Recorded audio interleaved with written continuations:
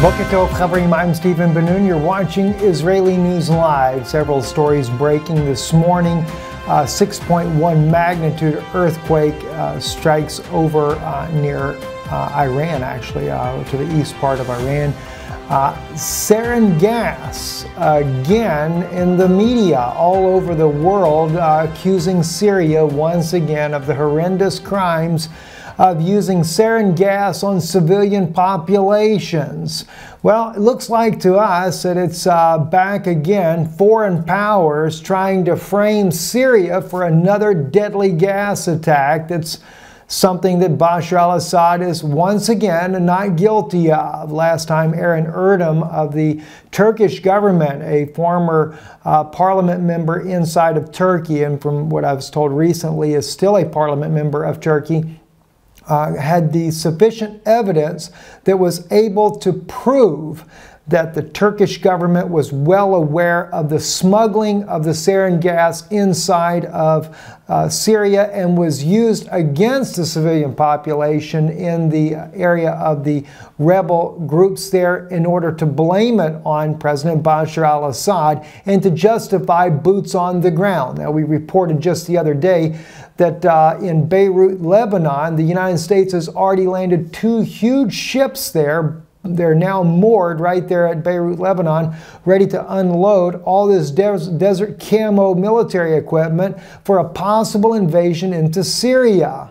Also, Israel doing a lot of exercises up in the Golan right now. Is it a possibility that there's going to be an invasion into Damascus? And of course, we know President Donald Trump is believing the media propaganda that indeed Bashar al-Assad is using chemical weapons on his own people. But as it was before, there's already the evidence that has come out that has clearly identified that this famed White Helmets group and others are clearly in the know about the attack before it happened, and that it wasn't Bashar al-Assad's government from the beginning.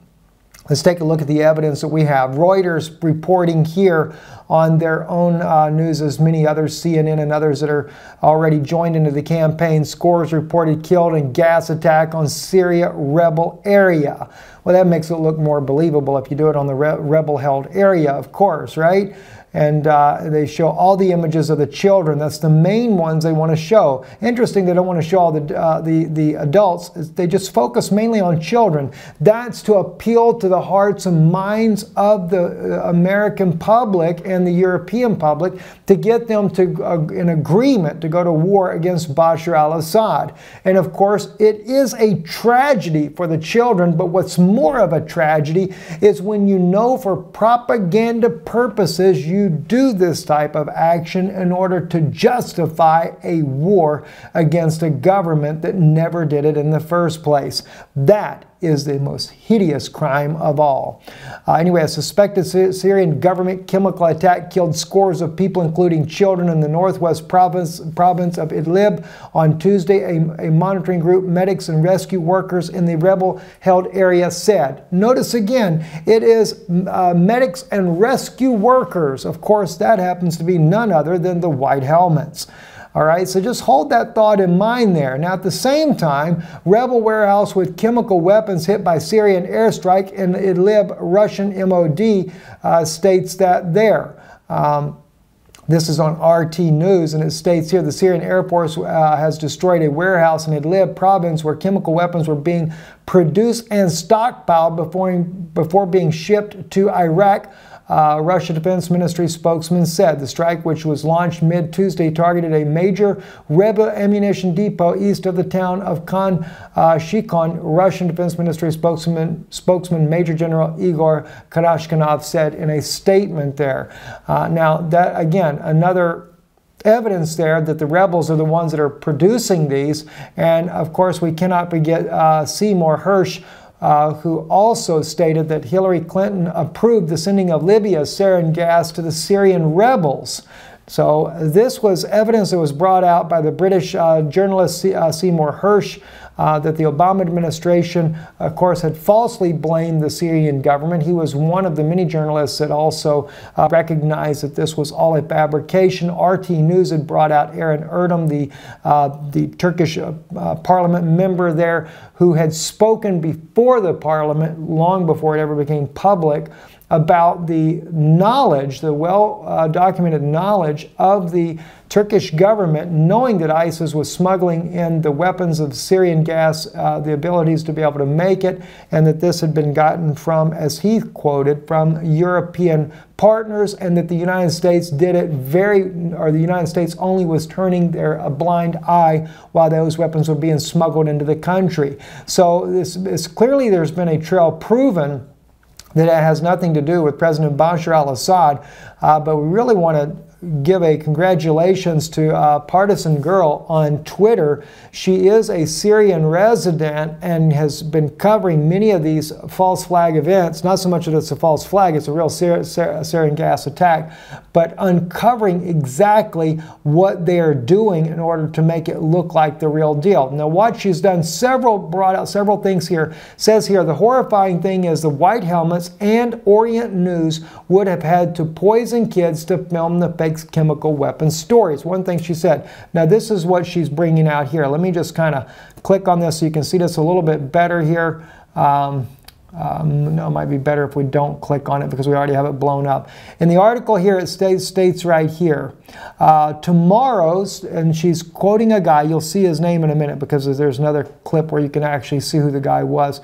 Tomorrow, starting a media campaign to cover the density of air raids on rural Hama and use chlorine poison against civilians. Now, this was being stated by a guy on Twitter inside of Syria that they were already planning such an attack there. Now, we'll just kind of follow what she does here. And again, it's the same one there. It's stating there that they were planning on doing this. And she says here, tomorrow we're going to, she quotes it again, tomorrow we're going to create a media story about a chlorine gas attack, later changed to sarin, even though the Syrian government no longer has it, she states there. This here is a picture here. Of course, this is how we know it's the White Helmets were involved with it, because they show the White Helmets. This is from Paul Antonopoulos, my article on what does not add up in the Idlib chemical weapons attack. And this is what he notes here. And what he brings out in his own article is the experts that show clearly that the White Helmets are not using protective gear. Now, what's ironic about this is they were issued 1 month before the attack. They were issued the gear to be able to protect themselves from the sarin gas, but when they're recording the video, they're not using the suits to make the video. Now, that was one of their first mistakes, because you can die from just touching a victim of this, and they're using their bare hands. They got the mask on, but they weren't thinking about putting on the suits before they actually put on the video itself. Now, this is one of the doctors there. He says, this is the latest from the sarin attacks. Patients are still flooding in. This child has been rushed in without any family. They're probably dead. That's his statement. Our hospital is getting full from the sarin attack today. Anyone that wants evidence, I will video call you. All right? Just to set up the propaganda. Patients, as he said, are flooding in, yet this doctor seems to be the main source of gas attack, has time to film, tweet, and video calls. Interesting, isn't it? Let's see. And now they say they blame Britain behind it, the U.S. position on Assad. UK funds the White Helmets. Jihadist rebels kidnap civilians before fleeing village in northern Hama. That's another issue that she was bringing out. The jihadist rebels of Hayat Tahrir al-Sham and al-Jayesh al-Iza kidnapped the inhabitants of Khattab in the north. 250 civilians kidnapped by al-Qaeda 1 week before the chemical attack. So they are believing that these civilians that were kidnapped were actually being used to make the video. Now, she's going to bring out a very good point on that, and I'm going to show you that here in just a moment. It's very sad, very disheartening to see this. I do warn you before we go up to some of this evidence that Partisan Girl is going to show here. It is graphic. It is children. But I think it's important that we bring this out for the purpose of what she is trying to show here. And that is some of the children in the chemical weapons attack appear to have been bludgeoned to death, not dying from the chemical attacks. All these children here have blunt force trauma to their heads. And I'll go off that quickly because I don't want you to have to see that there. Again, another angle, the fire hose location seems to be a White Helmets base with hideouts dug into the rocks, they're pointing out. And of course, these are supposed to all be victims, and yet they're not using any protective gear at all to try to hose the people off, which is only would have contaminated them worse if this was really the case here. They took the gas mask. They've been paving the road in the last days. We are sure it was a coincidence, is what one person says about it as well. The point is, and there's several more on here. Let me back up here. Let's see here. Yeah, here was the thing that she was pointing out right here. This is, while making the fake video, the White Helmets didn't realize Sarin's first responders need full body suits as it will kill via skin contact. All right, now this is to show you this is exactly what they're supposed to be wearing, and they were issued this only a month before the attack was to take place. In fact, the other thing that Partisan Girl points out on a lot of these issues here is that almost everyone were getting masked the day before the attack. All the rebels, they were all getting masked the day before the attack. So they were prepared for this to be coming. Now, this is what one expert actually said in response to the way this was being done. He says, organic phosphates can spread by simple contact or inhalation. In its gas form, it would persist for the same time as it takes water to evaporate. There's no real evidence of patients being decontaminated in the way that we would consider appropriate decontamination, yet none of the treating or transporting personnel are wearing any protective gear at all. If treating personnel were not wearing protective gear and were exposed to weapons-grade organic phosphate, we would expect them to be injured in some way, says Caldicott. We know the phenomena of off-gassing, which is the delivery of dangerous products in the environment by contaminated patients. It is not that important to use the emergency department for simple insecticide poisoning, that is. So this is chemical grade, weapons grade, and so therefore, as he's basically to surmise that, is just definitely not realistic what we're seeing there.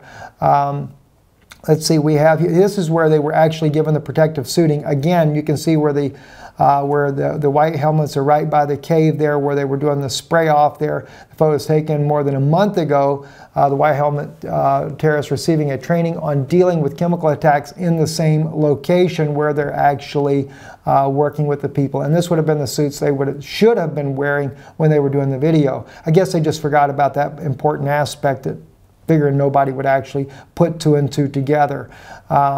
So let's see if I know she had several other things on there. Of course, she had Seymour's article on there as well.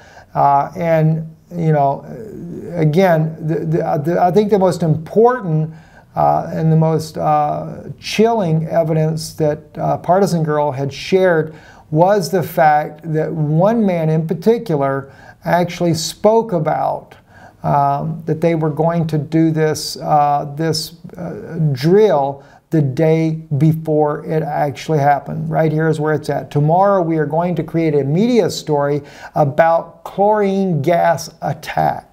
And it was the very, from what I understand, it was the next day or something of that accord there that the sarin gas took place. He called it chlorine gas, but maybe he just didn't realize that they were going to use sarin gas instead. Like I said, tremendous amount of evidence that this young lady has put together, and that just being from her own work there, clearly identifies or seems to help prove the fact that it was not the Assad government dealing with this attack on his own people, but in fact the rebels in behind a massive propaganda campaign once again, and unfortunately using real civilians as their own guinea pigs. What a shame indeed. Damascus also, by the way, President Bashar al-Assad is accusing Ankara of capturing Syrian territories. Not only have they been capturing Syrian territories, but Turkey is also building military bases inside of Syrian territory. How does Russia just keep allowing this type of stuff to go on? I have no idea. This is something, it's not so much the news article itself that I wanted to bring to your attention, but more so from a prophetic standpoint. I wanted to share this with you. This was on Sputnik News. It is about a month old. Oh no, I apologize. No, actually this is current news. Syria to respond to terrorists support Israel's aggression, according to the ambassador. But what's interesting is the name of the ambassador that you're looking at, Riyad Haddad, the Syrian ambassador to Russia, speaking very aggressively against Israel for making the raids inside of the country there. Of course, Prime Minister Netanyahu saying he's targeting the Hezbollah convoys, bringing weapons over into southern Lebanon, which is a threat to Israel. And at the same time, President Bashar al-Assad saying that they're actually targeting the Syrian government. Of course, Mr. Haddad also speaks about how, in this article here, that they shot down one Israeli plane and severely damaged the other one. In response to that, Israel has denied all of this. But again, it's his name, Riyad Haddad. What does that mean to you guys or to most people that be listening? Well, maybe not a whole lot. But for me, it really caught my attention because Haddad happens to be historically the Edomite child, the sole Edomite child through the bloodline of Esau, his descendants, that survives the conquest that David and Saul did against the house of Esau there, and wiping out his descendants. Well, that child survives, goes down to Egypt. He's reared by the Pharaoh of Egypt, marries the Pharaoh's wife's sister, and later goes into none other than Syria. Of course, later his descendants migrate to northern Africa and then finally over into Rome, as the prophet Obadiah declares later in his own prophecies that they would end up in Rome. But isn't it kind of interesting, because Haddad, it says that, that he had raised up an adversary against Solomon during the times of Solomon. And of course, this Haddad that I'm speaking of was after the times of, was definitely during the times of Solomon, because it was after the death of David. And he become a thorn in the side of Solomon himself, David's own son, constantly waging war with Israel, etc. And yet now we have a man by the name of Riyad Haddad, who is in power, and again, who is a thorn in the side to Israel, just as it was in the days when Haddad, Esau's descendant, was many, many years ago. A couple other things I want to hit on real quick before we close out the broadcast here. Russia's motorized rifle brigade of the Orenburg Oblast Central MD has been alerted, plus 1,000 pieces of equipment marching to the range. They are preparing for a drill going on in that region there. Those of you that would like to know where that is, that's down there by just on the north side of Kazakhstan. And of course, if they have to take and make a track towards Ukraine's border, not too hard to do it. And 1,000 pieces of military equipment is no small amount of equipment. And as we mentioned earlier, a 6.1 magnitude earthquake hit near Iran's second largest city at a depth of 10 kilometers. If you remember, it was just the other day that we had the same or similar type of earthquake in eastern Russia that struck as well. Just a bit concerning, no doubt. I'm Stephen Ben-Nun. You're watching Israeli News Live. That's a kind of a look at the updates today. Maybe later this evening we may have another news broadcast. We might cover on some other issues there. Don't forget to check out Yana's channel, Rise Up Children of God. Got another interesting broadcast we'll be loading up there here in just a little bit this morning. I'll leave a link there in the description below to her channel there. Very fascinating interview she did with a brother named Richard there inside Israel, and I'm sure it'll be a blessing to you. Shalom.